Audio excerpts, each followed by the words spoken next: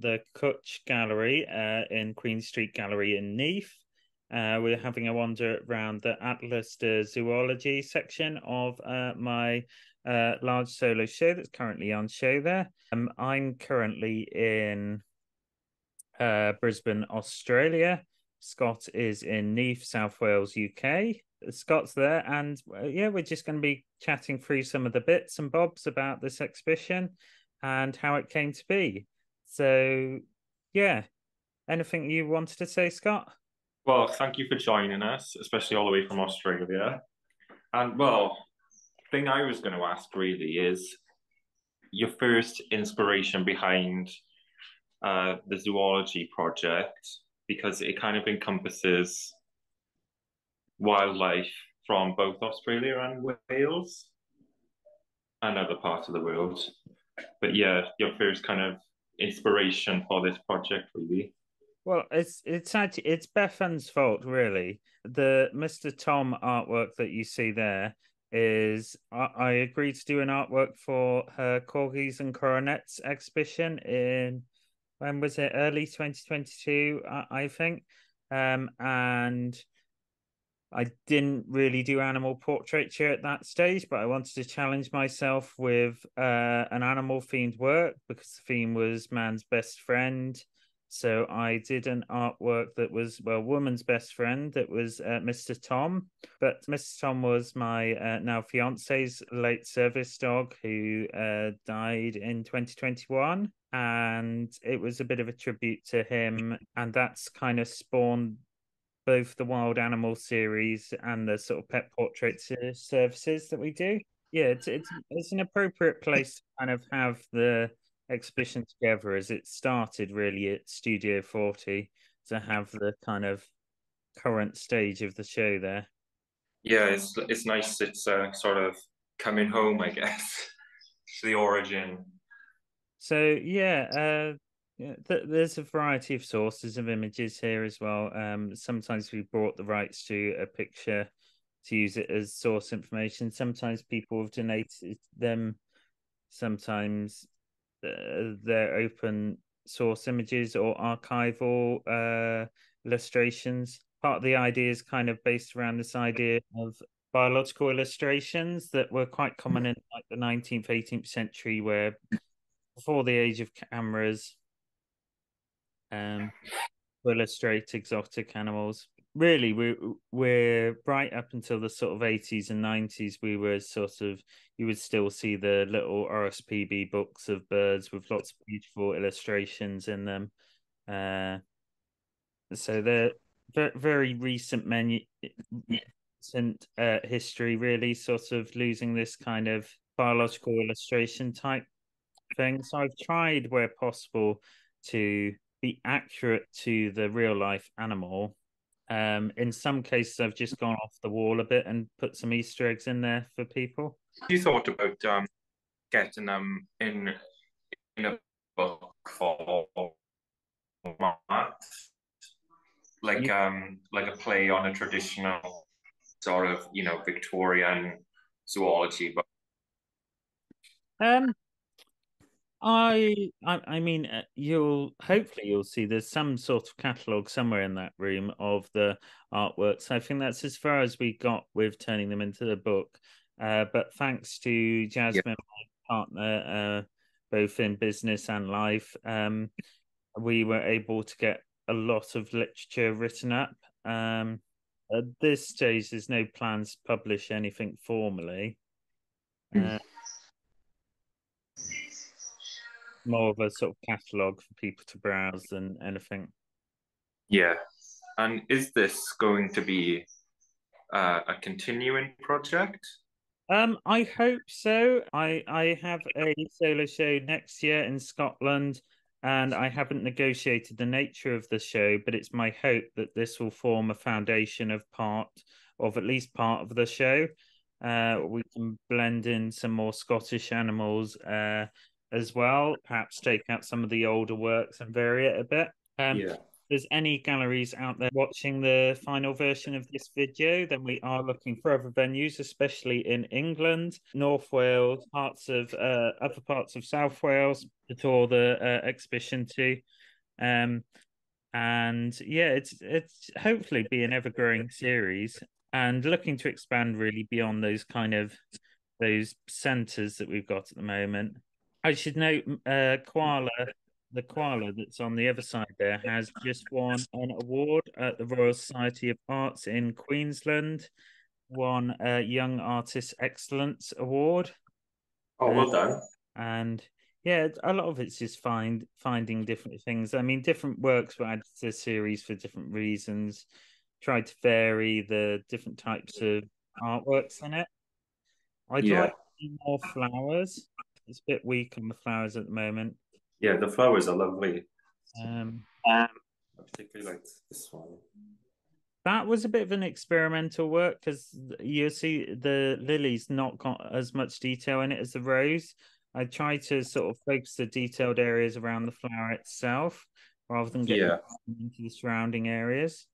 You can also see the first time I tried out using transparent shapes in the shadow of the lily, which I perfected in the bee, which should be just above it. Um, so the wing there is sort of got lots of transparent shapes in it. Yeah. What program do you use So to I create your? so I actually use Microsoft Office PowerPoint, which tends to be met by extreme responses. Either people trying to persuade me to use the more sophisticated programs, or people are just really impressed that you can create such detailed artworks in a quite basic program. Um, I kind of like the basicness of the Office suite because the Adobe suites and so on have basically too many bells and whistles, and it's quite difficult to do the basic just creation of shapes that I need to do this type of work. I think some modern programs have so much options on them that it's a bit overwhelming. Yeah, so it's I've kind of I've found my own strange niche in a kind of non-existent. I've kind of ended up being a traditional digital artist who kind of works in a digital way, but that is kind of stubborn about using the most basic software that you can get because I find it's most effective for this. Um, Yeah. And I mean, it is very effective. You work it very well. the only downside I have is I can only blow them up so big, but I think I can probably get them to at least A0 before they start getting fuzzy. No, I mean they are printed very well with this size, and they're quite a large size here. This, in terms of sort of pet portraits and artworks of animals, wild animals, is the size that tends to be the best seller, aside from obviously the small mounted prints that you also have there, the sort of 15, £20 type pieces. Fun bit of trivia, that parrot has just gone, well, not that particular example. One of the joys of digitally created works is that they're often simultaneously in exhibition in different parts of the world, and the parrot is just on its way to Sao Paulo in Brazil for an Oh exhibition wow! there. Yeah, so I don't tend to call them prints so much because that's just as an original artwork somewhere. Yeah, Um, whereas they're very much digitally born artworks. Um, I don't tend to say I do limited edition; they're open edition.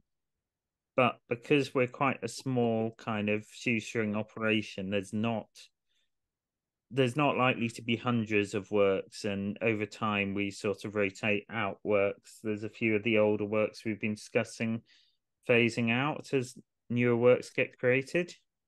yeah, Um, it's just difficult sometimes to decide which one of the old favorites go. yeah. I can imagine it would be tricky navigating that. So we have a look out on the wall. Yeah, so The Queen Street exhibition, we're quite privileged to have quite a large exhibition space, and we've got a lot of back catalogue works on show as well as the zoology show. Not sure if Scott wants to pick out some work to talk about. I'll pick out a few and you can always edit out then. Well, I'll just show everything actually. It's really nicely displayed on the wall. As you can see, it goes right down to the back with Paddington at the back. But this one is interesting because it's a traditional painting. Yeah, so it's not the biggest traditional painting I've done in this style. It's the biggest I've done by myself without the participation of volunteers. Um, the only work bigger I did than this was 12 foot by 8 foot and is on the front of Borth Community Centre in Mid Wales. And that was partially painted through the volunteer time of the Borth Community Hub. This one's interesting because with the outline and the black lines, it kind of almost has a stained glass effect to it. Yeah, so it's been our whole sort of thing with outlines. You'll notice on the company logo, which I did do that kind of effect. So Yeah. what you have is you have Owain Glyndŵr and you have Lord Percy Henry Hotspur, if I remember my medieval figures correctly. It's actually quite nice how they've been positioned because whilst at points they were enemies, at the end of their lives, they were actually allies fighting alongside each other against the English crown at the time. So it's more of a sort of embracing that allied side. And there's nice little Easter egg here with I based the Owain Glyndŵr equestrian portrait off quite a famous early 20th century painting. The name of the artist escapes me, but the composition is based off a sort of out of copyright oil painting. But the oil painting scans I could find were so low quality I couldn't pick out the facial features. So the faces you have there, I'm actually Owain Glyndŵr, and the little pikeman next to me is one of my closest friends, Connor Brockback, who is a lovely Anglo-Irish historian. If anyone is interested in the nature of the Irish diaspora, so this is more Borderlands stuff. So this is the Judge's Lodging in Prestine. This work was originally created for the solo show we had up at Hay on Wye in January. But yeah, very interesting building if anyone wants to research that. Above it, you've got a Marian icon, so a religious icon. It's called the Eliosa icon. It's quite common in Eastern Orthodox Christianity. It's also referred to sometimes as the Virgin of Tenderness in Western Christianity, and it's where the child Jesus is resting its face against the Madonna. It's quite a tender child image that's often repeated throughout iconography. This work was kind of created more as a passion project. The icon itself, it's not really been one for sales, but I've always wanted to have a go at iconography, and I struggled with doing it in the traditional way when I had a go. So I thought, why not try and do it the way I create my own paintings? So I based this from a Romanian Orthodox icon. It really follows in the tradition of icon painters that each icon was based off a previous icon, so they're versions of versions of versions. Oh, I didn't know that. That's interesting. Frame itself is actually Edwardian, 1904. The frame was in very, very poor shape, so a big restoration effort, and it's come out really, really well. Totally repolished, sanded. The gold inlet's been repainted. Sadly, I couldn't afford the gold leaf, but it's done in a very metallic gold acrylic. Yeah, it looks great framed like that, and the gold as well. So this one's called Tir ar y Bryn, Tir ar y Mynydd. the House on the Hill, House on the Mountain. But it's a bit of a tribute to a project I did way back in 2018 with the Royal Commission for Nature and Historical Monuments of Wales. But we're looking into an upland hill farm. This is not based off that exact site. It's actually based off a kind of fancied version of a Welsh hill farm. But there's elements of that that have been brought in, and then elements of vintage and press photographs. The fun trivia is that canvas actually was originally bought for my degree show, and underneath it there is a abstract painting based off the history seminar room at the old college, Hen Goleg in Aberystwyth. Um, so that it's kind of got multiple layers of history in it, both of Yeah. my own and of its own. Yeah. Oh, that's interesting. Yeah, I it's quite a popular thing artists do now is painting over older work. Yeah, some friends of mine in the arts world find it quite brutal. I I find if I get too sentimental, I keep everything. So I just have to try to look at things from a business perspective. Those were high quality canvases. It wasn't a painting I was ever going to sell, and I needed a canvas. So I think that it's the same for a lot of artists. Going back through the centuries, people would reuse what canvases they had lying around when money was tight. Um, Preparing for my first solo show, and I didn't have the money for the canvases. um, that one's actually the lower one here. It's had various names over the years. I can't remember what we've called it for this exhibition, but it's at Lonely Cottage. It's based off a vintage watercolor that I found in a junk shop in Aber. I believe Oh, it's in Derbyshire. yeah, that's what we Uh, got it like. that's all I know about it. The framer's address on the back of it was in Derbyshire. So I've suggested it basically it's a English sort of hillside scene of some kind. It's got a nice touch to it because the it does have a little sort of concrete bridge in the foreground, so it's not kind of plays on the quaint English scene, and Mm, that's it's the same in the original as well. That's something I brought through from the original watercolor, sort of yeah, 90s, 70s watercolor. I've got quite a few. It's interesting that have sort of, traditional kind of themes, but you've given them a sort of modern and graphic updates, which is really interesting. Yeah, well, that's what we try and do. I've not done many landscapes recently, so it's nice to see the landscapes out for a bit of a sort of tour from the storage. Now, this work, I think myself and Scott have already talked about kind of off camera some way. Scott, I don't know if you want to lead on questions about this work because you found it quite interesting. Yeah, it's just the kind of pose of it, and I've never really seen like a life drawing done in this way, in this geometric style. Um, yeah, it was just really interesting. It's really a really striking image, I think, and with the background colors as well. And it's interesting the colors you've chosen, the pinks and the bits of yellow as well.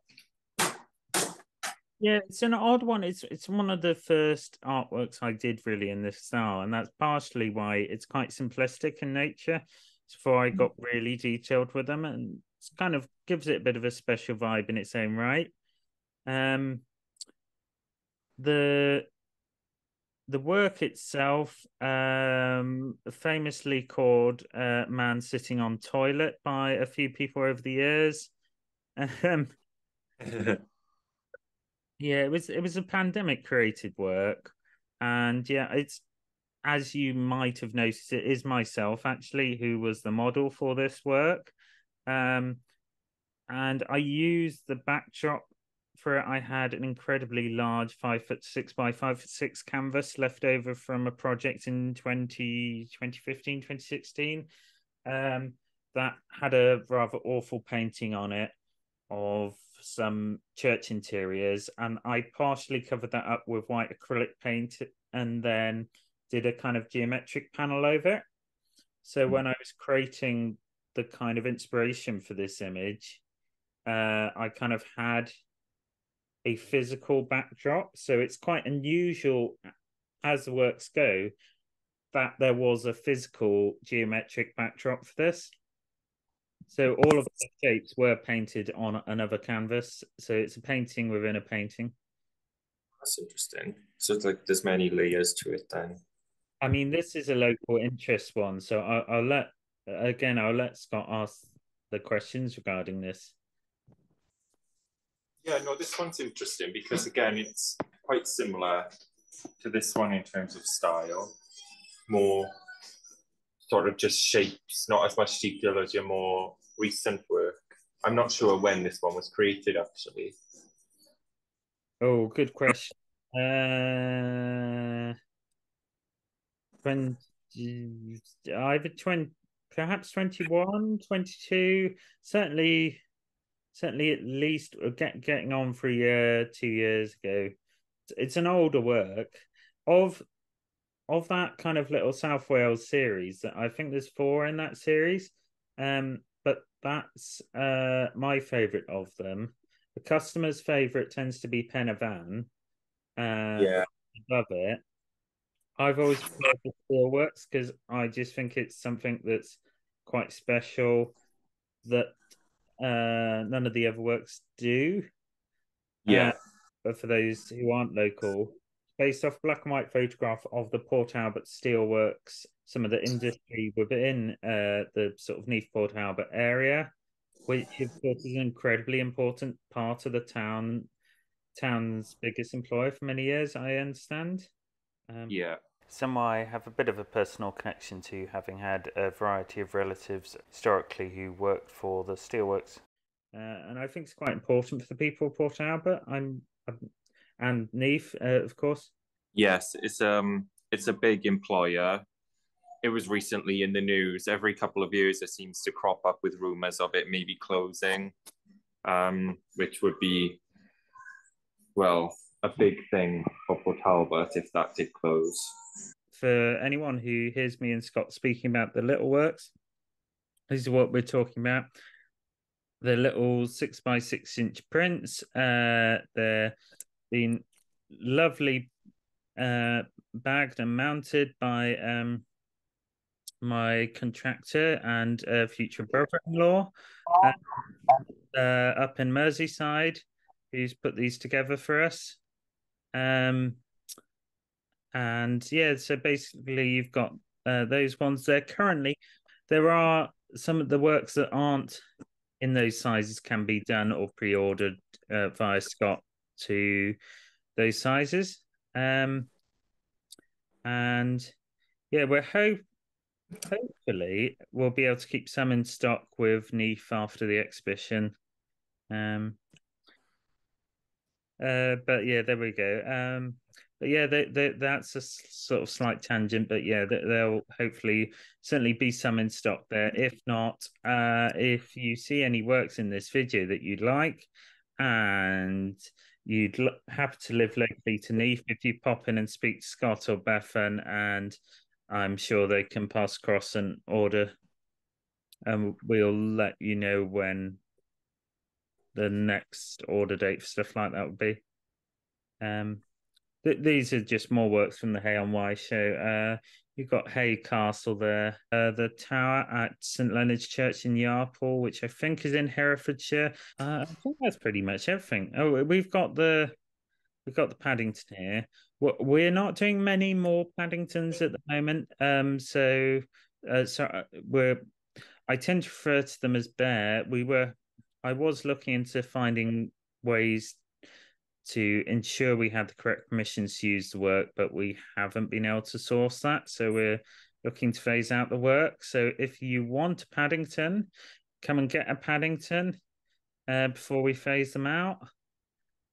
But yeah, we're moving more towards doing the sort of more wild animals. So we're kind of coming back really to start here. Oh, I should say here though, there are two works in this room which aren't part of the set, uh, which are of local interest. One, so this isn't actually local. This is Colebrook Dale, which is over in Shropshire. Um, based off a very famous painting that's in the Science Museum collection in London, of the furnaces in Colebrook Dale. I've sent it to Neath because I felt it was kind of very much was whilst it's not the local kind of industry, it's very much of that tradition of industry that the town's very proud of. Of course, anyone local will know where this is. This is the Undercrofts at Neath Abbey. I was telling Scott before we started recording that I've been watching a lot of the old Doctor Who's recently. If anyone's not watched the early new Doctor Who's, like the ones since BBC Wales took it over with Russell T Davies, it's quite fun spotting what location in Wales that is. And there's quite a lot of times this Abbey, Neath Abbey, Undercroft reappears. Um, yeah, there we go. So this kind of leads us back to the start with Atlas to Zoology. The daffodil is a fun example because it's the second version of the daffodil artwork. The original one, I spent hours trying to get right, and then I gave up on it, and then I tried with a totally different image of a totally different daffodil, and I got it sorted in about half an hour. So just one of those weird ones that sort of hours of frustration trying to get one right and then the other one I get very quickly. Because yeah, different works take different lengths of time. Some of them took days, some of them took hours, some of them were quite quick. Yeah, it's interesting.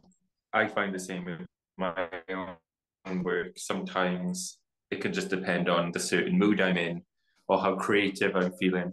I can either work quickly or it'll take me ages. There doesn't seem to be a set amount of time, really. Yeah, I mean, the Gallup work there was one of the most time consuming works I produced in an awful long time. It's got quite a high level of detail.